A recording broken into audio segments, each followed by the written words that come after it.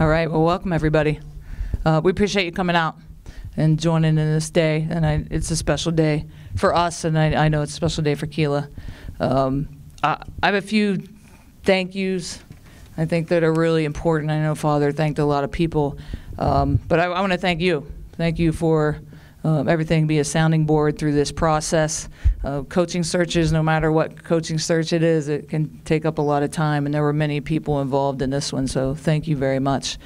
And it's interesting story that I didn't know with Father, and Keila may refer to it, but so I was in his office one day, a couple weeks ago, and I don't know, we were just talking, and somebody else was in there, and he said, Marist came up, and he said, the coach at Marist, the head coach, was one of my high school teachers, Brian Georges. So, and I know how happy Brian is for you, Keila, and that speaks volumes. So yes, so Brian Georges, the head coach at Marist, was one of Father's high school teachers. It's a small world. Small world. We say, and Brian, he said, "Oh man, Susan, that only tells me how old I really am." So, but I want to thank you, Father. Thanks, Dr. Frank Montecalvo. He was a huge sounding board in this process, and I appreciate your wisdom through all of this. Denny McGlenn, our general counsel, working through all the details and all the wisdom there. Our search committee. We had a great search committee. It provided great questions, great insight. And they had so much experience here at St. Francis, across the university, and I appreciate you guys taking the time and being part of this selection process. It's never easy. And then there were a lot of folks that met with the candidates, spent the time, whether you were on the agenda or whether you met them as they were coming through the hallways across campus. Thank you very much. We always say we want it to be a family here, and it never that part of it never disappoints, and it's so cool and it's so critical. Father Joe mentioned the staff, and I want to thank them. And I think I think I saw them walk in. Megan, Bria, Matt, Joe Retigliano, one of our GAs. Allie Williams was one of our GAs. Abby Davidson. There was a lot of change this year, a lot of transition, and they never wavered. They never wavered. This all started happening in mid-November, and they just kept working, and we just had to pick up and do the best we could. And so I thank you guys, because they tried to keep things as positive as possible, and we just continued to work the whole year. And I want to thank our team. Ladies, you guys are here. Appreciate you. I told them in the last couple days that I just thanked them, because it could have been very easy. It could have been very easy to say, just put this season aside, and they didn't. It took a little while to get the chemistry going, but I just thank you. And I told them they've been very patient through this process. Been very patient, and they talked about. Two seniors, we talked about the qualities. They met as a team, talked about the qualities that they wanted to see in the new coach. And it was cool when I met with Sam and Cece that those qualities were really lining up, And so I appreciate you guys. Thanks for working hard. Thanks for being patient through this process. I got to speak to Brian Georges, of course, the head coach at Marist, who I've known for a while. I got to speak to the legendary Paul Westhead, who coached the Lakers, who Keila worked for at Oregon. And, he's the guru of Go. And I spoke to the AD at Marist, Tim Murray, and they all had such positive things to say. They were genuinely happy for you, Keila, genuinely. And I think that speaks volumes. She has friends here, some former colleagues here, a couple former players at Penn State are here, and I always think that always speaks volumes too, about the integrity and the character of a person. Not just, they could be a great coach, but let's face it, if they're not a great person first, these people ain't coming. They're not coming.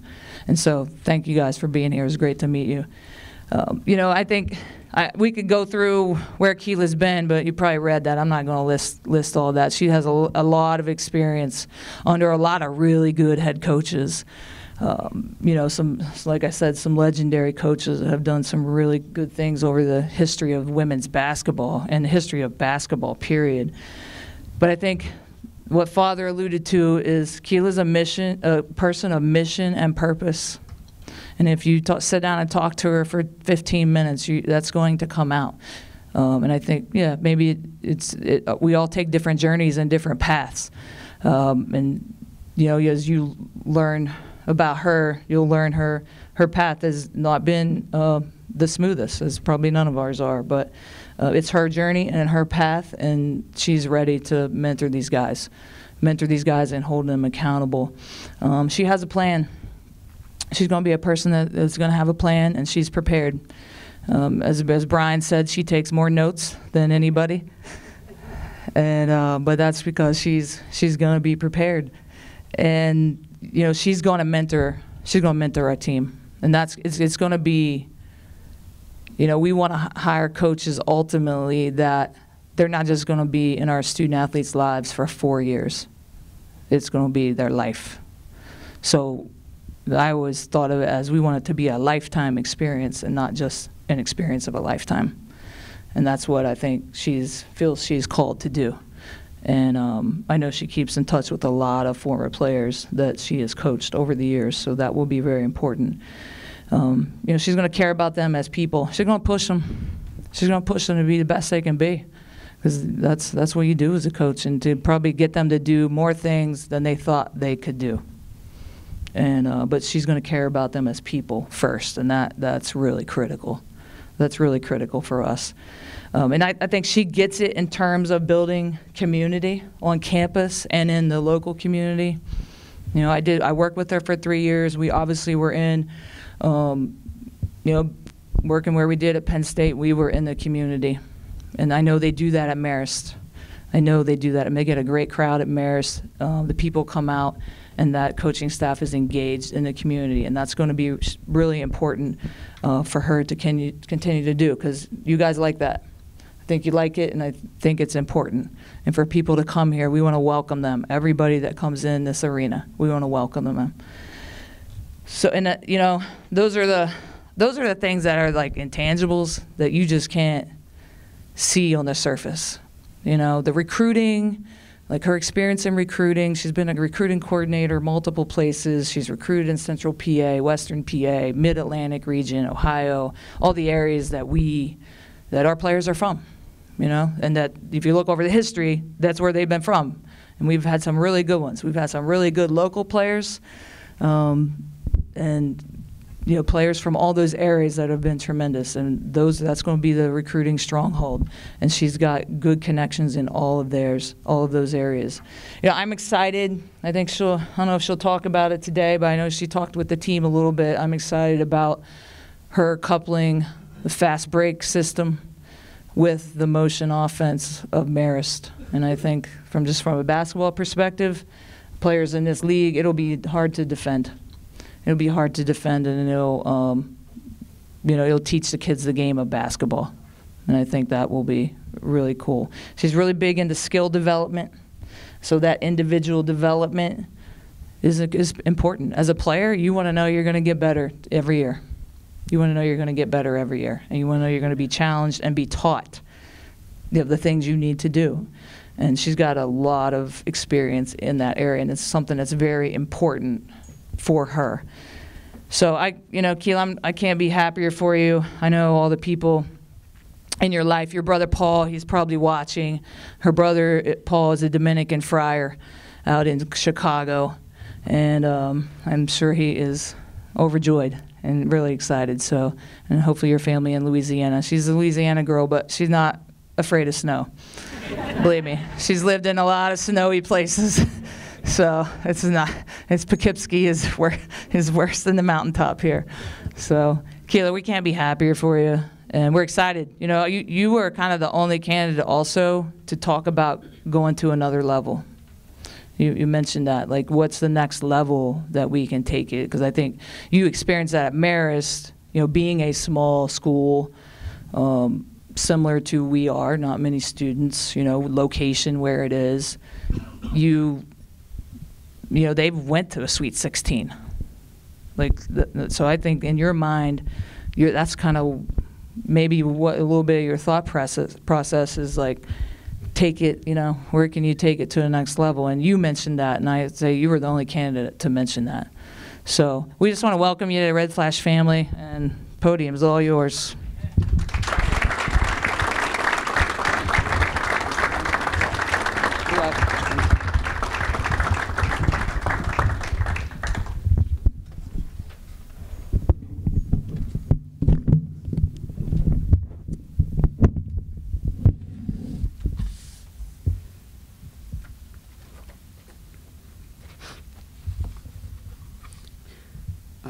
Before I get started, I'd like to share something with you. I have a St. Francis cross here, and when I was in Memphis, prior to coming back to Marist, I was a part of St. Francis of Assisi Church in Cordova, Tennessee. And when I come to a new place, I search out the churches because I want to find a place where I feel that I'm needed, that I'm wanted, and where I can make a difference. So I had called back to the church to do something, and I told them that I hadn't found a church home yet. So they said, well, why don't we send you a little care package just so you can remember us at St. Francis and until you find a home. And this is the cross that they sent. So on my interview here, when I walked into the gym, I look up and there's a cross on the wall. So pretty cool and pretty special. And last year I did a Bible study with the student athletes at Marist, and every night that I walked in, I put this cross at the front of the table. So I brought it in today to where it belongs. So good afternoon, Red Flash family. I read a daily devotional by John Maxwell every morning, and the day after I interviewed here, the devotional for that day was titled, The Call of a Leader. And it began with the scripture passages from Isaiah 6, verses 1 and 8. And it read, In the year that King Uzziah died, I saw the Lord sitting on a throne, high and lifted up, and the train of his robe filled the temple. Also, I heard the voice of the Lord saying, Whom shall I send, and who will go for us?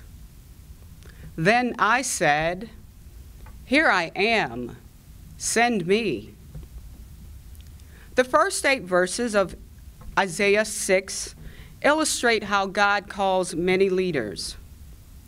When Isaiah receives a vision from God, the Lord lays out a need for someone to speak for him. God has a message and is looking for a messenger. God issued a general call for anyone, and Isaiah took it personally. He did so because of 3 factors that make up a divine call to lead. Opportunity. We see a specific place where we can make a difference. This has to do with timing. Ability. We recognize that we have the God-given gifts to do something about the need. This has to do with competence. Desire. We want to step out and address the need. Our hunger pushes us. This has to do with our passion. Opportunity, ability, desire. The opportunity is St. Francis University and its women's basketball program. My abilities are displayed through my resume, that I am prepared to lead this program, and I am ready to fulfill the need.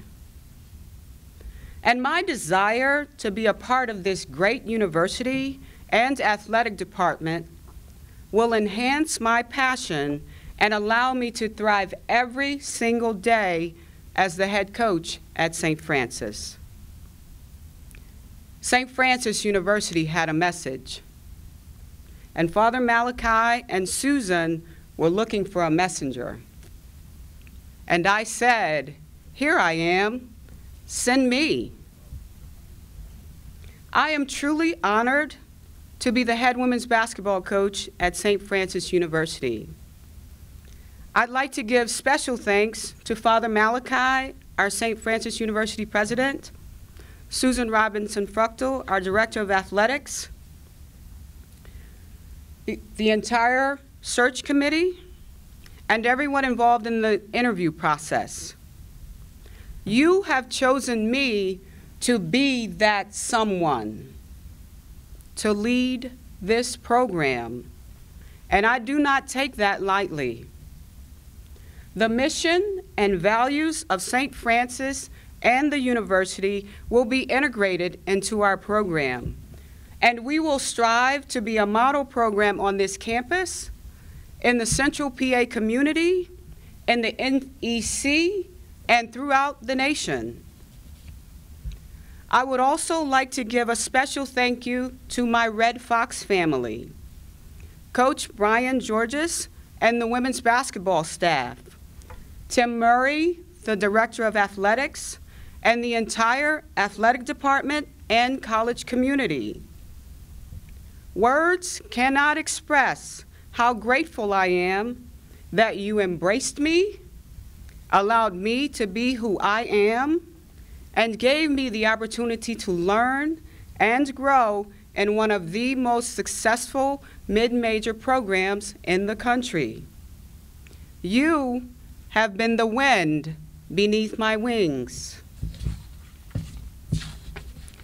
I could not get to this point in my life without my parents, Nola and Charles Whittington, who are deceased. They baptized me as a Catholic and shaped and molded me into the person I am today. And I know they are looking down from heaven and smiling from ear to ear, telling everyone in heaven, "Look at my daughter," the head coach at St. Francis University. Also, my brother, Father Paul Whittington of the Dominican Order, Central Province, my sisters, Vinay Kino and Christine Whittington in Louisiana. Their encouragement and support throughout my life is something that I cherish with all my heart. I have many friends who have traveled here to join me today to show their continued love and support for me and my career endeavors, as well as many who are watching online and following on social media. It really does take a village. I am forever grateful for all of you, and now my village is a part of the Red Flash family.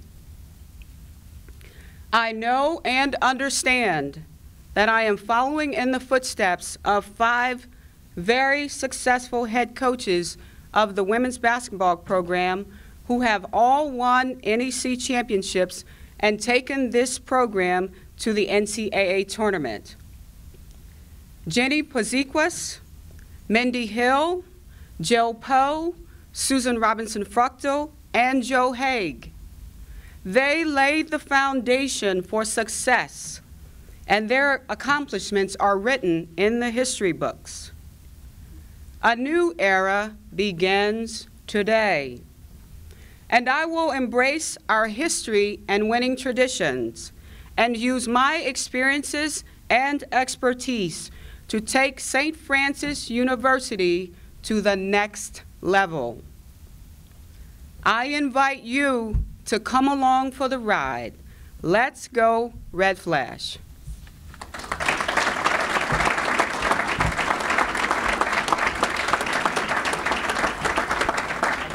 We'll open the floor to questions from the media, and if anyone else has a question that's here for Coach, you can chime in as well.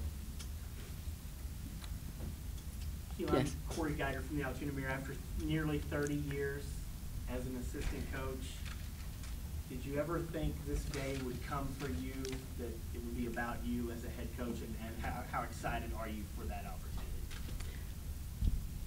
Thank you, Corey. Yes, I absolutely knew that this day would come for me. Throughout my journey as an assistant coach, I always felt that every coaching opportunity that I received was a part of God's plan. Each next step, each next place that I went to, and you know, my job responsibilities, the things that I did, the people that I met, you know, to be in those places at that time and to experience those things in people's lives, I have no doubt that that's where I was supposed to be at that time. You know, God says He does not work by clock or calendar. So, you know, in some people's minds, they're like, oh my God, you've been an assistant for so long, like, will this ever happen for you? Well, if you trust and believe like you say you do or like you should, then you gotta know that it's gonna happen. So I wasn't questioning like how or why not this one and why not that one. I was just waiting, you know, Lord, your will be done. And when that time comes, I'm going to be ready. So, you know, for this opportunity to have opened when it did, and, you know, to have an opportunity to work with Susan and to be a part of this great university, there's no question that I was ready, that I knew it was going to happen, and this is the place. So I'm happy and I'm really excited.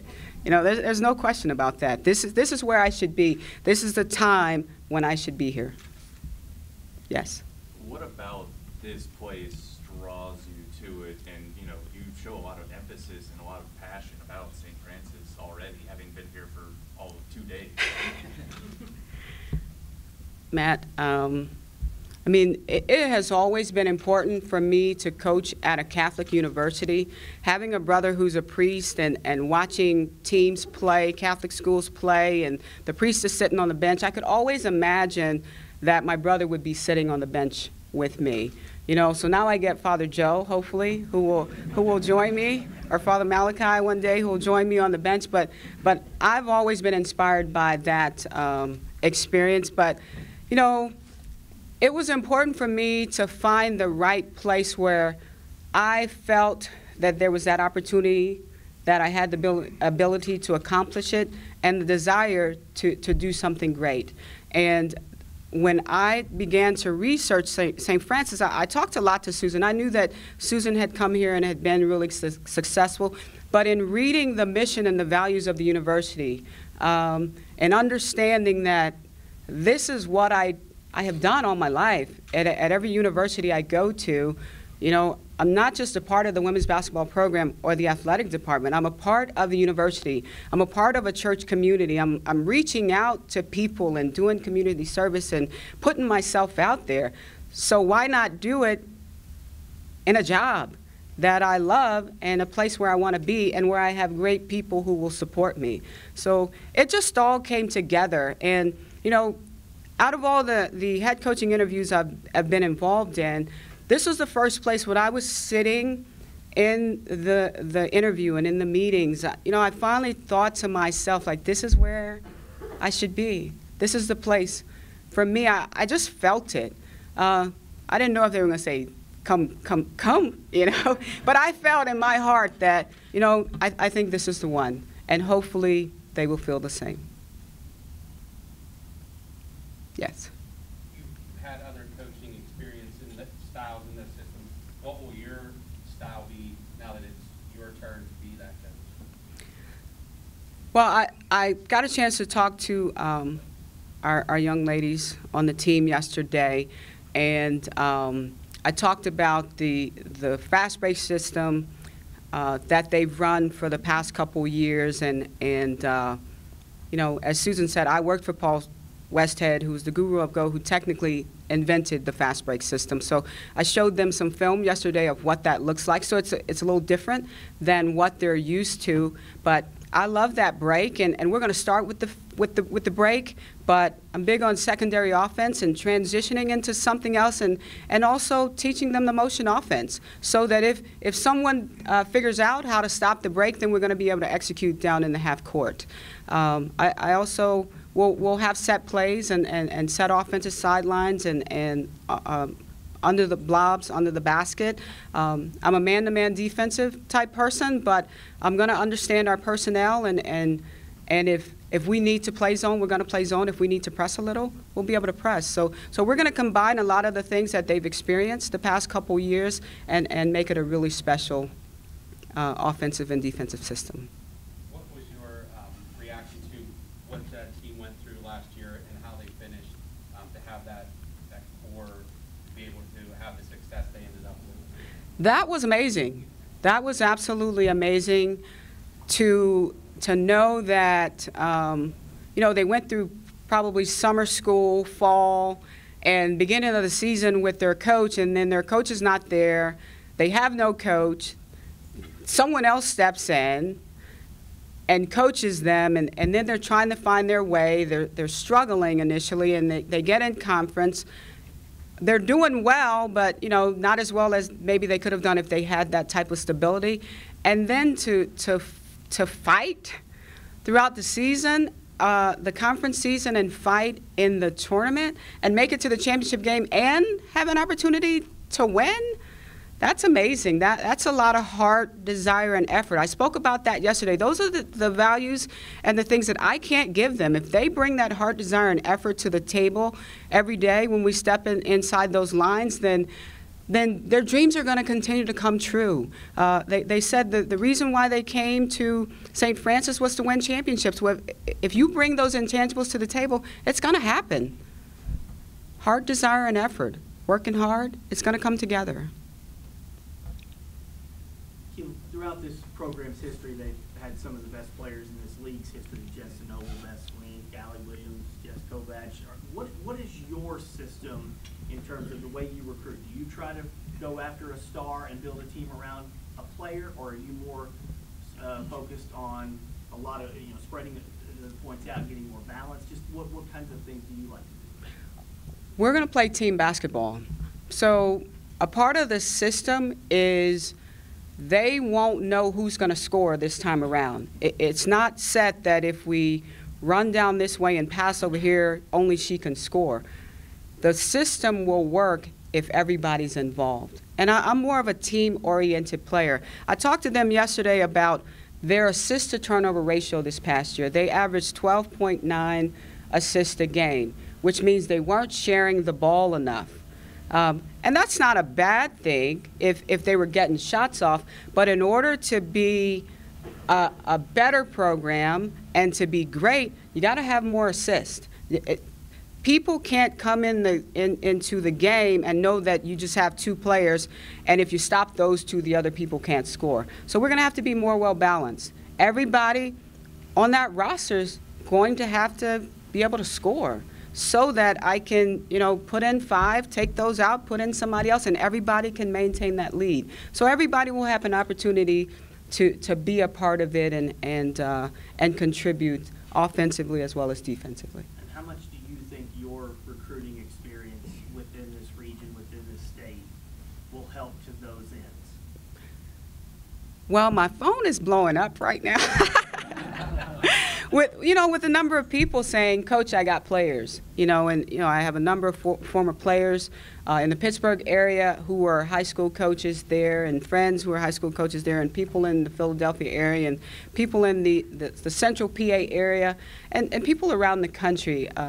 We're going to recruit people who fit this university. So it's not just going to be about fitting the system, because, I love the fast break system and I love the motion offense and things like that, but we're going to recruit great people first, great people who want to be student athletes as well, and then we're going to evaluate and put it all together. And if the system works that year, we're going to continue it, or we're going to tweak it and fit what we have. But I'm not going to recruit to say we have to get all fast people who can score really quickly in this fast break system. I want the fit. I want great people first who love St. Francis and want to be here and want to be a part of this program, and then who want to graduate with a degree from here. They want to be student athletes. So the system won't be the end-all be-all. We're going to find the right fit.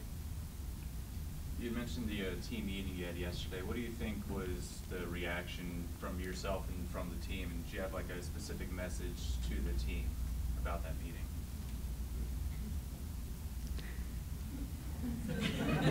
Okay. The team, I'm going to say initially, when I first started, you know, at this point, it's a new coach. They're nervous, so I couldn't get a read from them initially. But as I went on and they were understanding what I was speaking about, and, you know, I saw a lot of heads nodding and things like that. And then by the end of it, they were talking. So I wasn't talking a whole lot. They were talking and speaking about how excited they are about being a part of this. And, you know, I led with, first and foremost, you have to want to be here. So if you want to be here, academics will be important. Being a great basketball player will be important. Getting better at being a great basketball player will be important. Lifting and conditioning and getting yourself in shape will be important. You know, I love social life, but if it's going to interfere with all those other things that are important, then we're going to have a talk. But if you want to commit and continue that history and that tradition that's already been put in place, that's why they came here. They didn't come here for me. They wanted to be a part of the history and tradition of St. Francis women's basketball. So if you say you want to win championships, then it's a whole new level of commitment. And they were excited to say, Coach, let's do this. So I'm pretty pleased. Time for one more question. Thanks, Coach.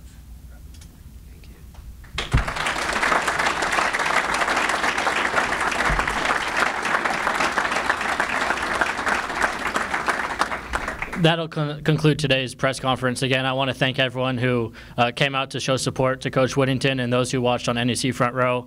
To the team, I hope you're ready to run through a brick wall, because I am after listening to Coach talk. JD's here. We'll take some pictures with Coach and Susan and Father Malachi here in the backdrop, and then feel free to mingle and get to know Coach here as we have cake in the back and some refreshments.